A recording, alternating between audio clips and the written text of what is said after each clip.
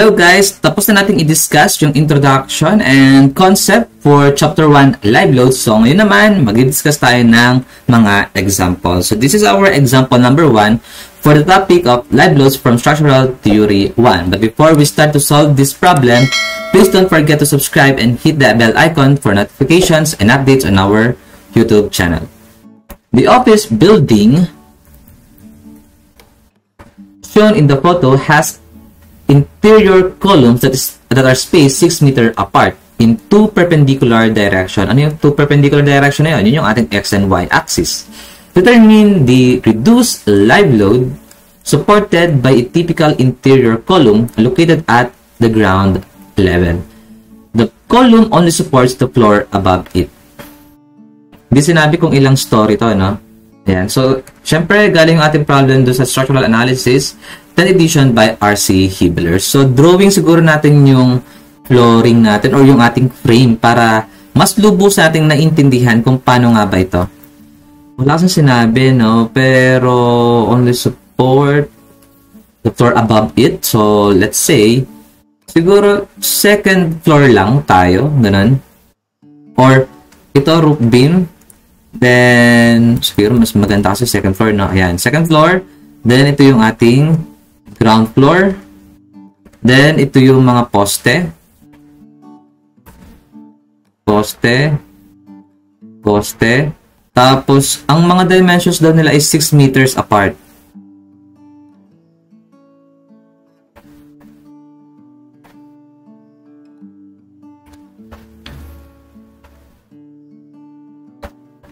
O, sabihin natin, meron pa tayong ano ito, roof beam. Roof beam level.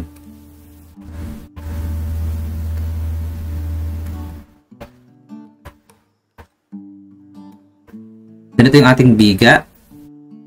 Ito naman yung slab.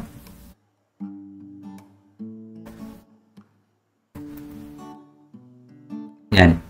So, yung mga tinutukoy dito na column located at ground level, ito yun.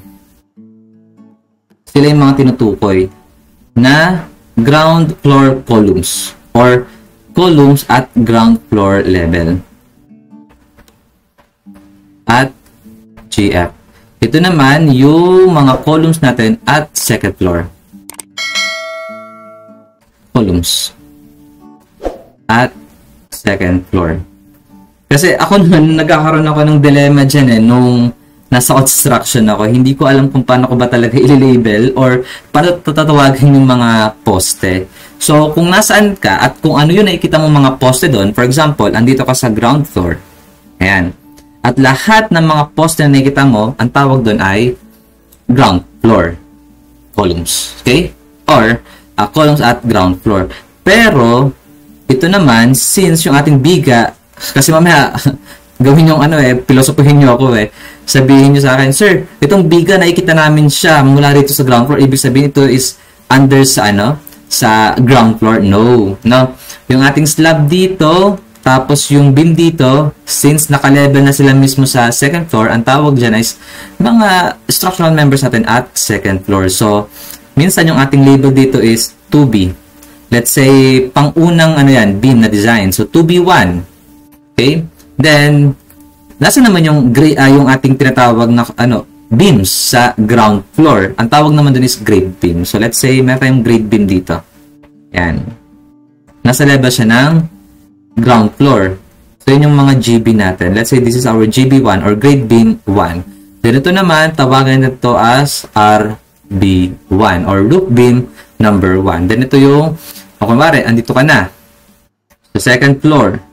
Ang tawag na ngayon dito is mga columns sa second floor. Okay, so ganun yung pagbabasa ng mga columns. So, and beams and structural or other structural elements. So, sabi rin nyo ito, the column only supports the floor above it. So, pang kasi, the typical interior column located at ground level lamang. So, ito yung ina-analyze. Then, ang kinikere lang daw niya is yung mga loadings daw dito sa floor above it. No? Hindi kasi sinabi kung ilang floor siya. So, ibig sabihin, dito lang tayo mag-focus. Ayan. Dito lang.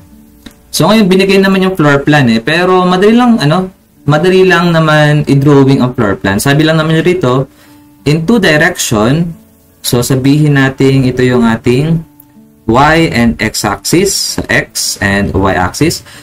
2 perpendicular direction, ito sila yan, no? So meron tayong columns dito sa x direction, then meron tayong columns sa y direction. At yung mga spaces daw nila ay tig 6 meters. Ayan. Tig 6 meters.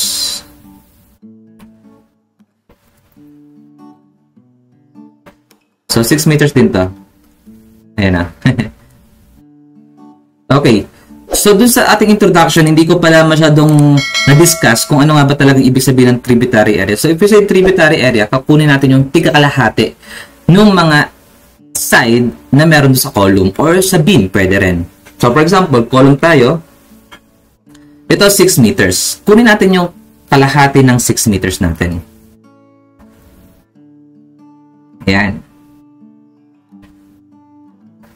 So, ibig sabihin, ito, 3 meters.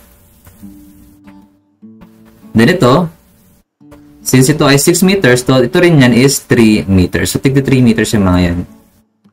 Kasi pare-pare sila eh. Sir, pwede po bang magbago-bago yan? Yes, pwede po magbago-bago yan. For example, ito, 5 meters. Ito, 6 meters. So, ibig sabihin ito, 3. Ito naman, 2.5. Depende sa design. Pero, syempre, kung mag-design tayo, ayaw naman natin na iba-iba yung dimension, di ba? Syempre, engineer tayo. Ang gusto natin kahit paano, yung medyo madaling i-design para kapag nag-actual construction tayo, madali rin siyang i-construct at hindi maguguluhan masyado yung mga foreman kapag binibigyan natin sila ng instruction. So, yun yung reason kung bakit maganda na symmetrical yung paggawa natin ng design. So, ito ngayon yung ating tributary area. So, solve natin ngayon yung ating, yes, ano ba yung use ng ating building? Office building lang ba? Okay, office building. So, kunin natin yung live load niya or LNOT. LNOT for office building is office 2.40. And 2.40 siya. Kilo Newton per meter squared. Hindi siya para sa lobbies eh. Sasabihin naman niya itong lobbies or office. So, nakalagay lang naman dyan is office building. Okay. So, 2.40 kilonewton per meter squared. Then, let's solve the tributary area. That is 6 by 6. So, this is equivalent to 36 square meter. And, interior column yung pinapasolve.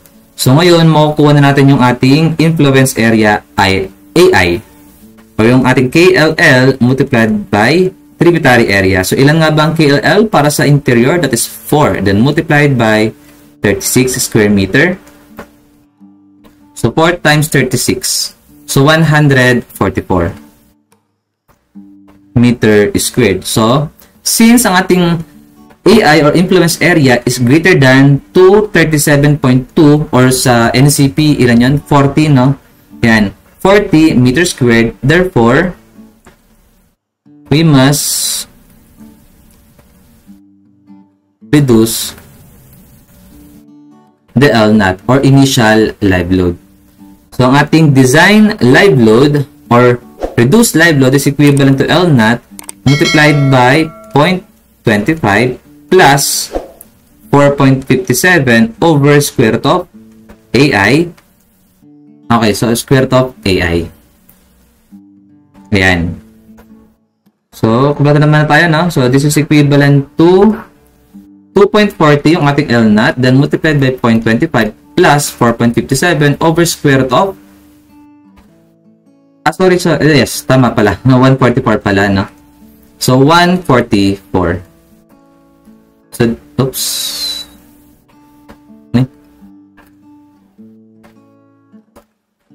Okay. So, this is 1.514. 1.514 kilonewton per meter squared. Then, double check natin. Siguro, sabihin natin siya. One story lang kasi wala nang sinasabi, no? So, check natin kung one story, 50%, no? So, 50% of LNOT. Ilan ba ang 50% ng LNOT? 2.40 times 0.5. So, 1.20. So, since ang ating 1.514 is greater than sa ating 50% ng LNAT. So therefore, pasok tayo. Hindi natin kailangan pang i-reduce yan. Yun ang sabi sa introduction, di ba? Ayan, no? Dapat not less than. So, dapat greater than tayo sa 50% ng LNAT for one floor only. So, okay na tayo dyan. So, ito na gagamitin natin ngayon. So, ngayon ang tanong is, ay, reduced live load lang ang pinapasolve, no? So, yan na yung sagot. Pero kung sakali man na ipasolve sa atin kung anong dadalhin ng ating interior column, pwede naman natin masolve. So, let's say, axial load P is equivalent to 1.514 kN per meter squared then multiplied by the area. Tributary area ha, hindi siya influence area. That is 36 square meter. Hindi siya influence area kasi saan ba i-distribute yung ating 1.514? Dito lang sa 36 square meter. So, multiply natin siya ng 36 lang. So, 36 times 1.514. So, yung ating loads is 54.50 kN. So, nasan siya ngayon yan? Ito yung ating interior column. So, ito yung ating load. Ay, hindi. Sa ground floor, no? So, dinala niya to. Ayan, dinala niya. Then, ang mapapasa sa papunta sa kanya is ito. Yung ating P. Na equivalent sa 54.50 kN. So, hindi ko lang sure kung kasabay ba talaga ng structural theory yung inyong building design. Kasi, di ba, ang mga third year yata or second year student is nag-undergo ng building design na subject. So, yung mga dinidiscuss ko kanina about dito sa frame na to is mas maganda ma-discuss ng madetalye sa building design, which is isa sa mga pinapangarap naming subject na magawa dito sa CBox tutorial channel, or baka gawin namin siyang series ng vlog namin na gagawin namin siyang building design series, then iba't ibang episode. Pero hindi pa kami nakakagawa kasi ng templates and some research about the different topics for building design. Pero yan, ito lang yung mga simple na knowledge na pwede natin magamit para dito sa ating structural theory. So, I hope na marami kayong natutunan at naintindihan dito sa ating example number 1 for chapter 1, live loads of structural theory 1. So don't forget to subscribe and hit the bell icon for notifications and updates on our YouTube channel. So thank you everyone. God bless. Bye-bye.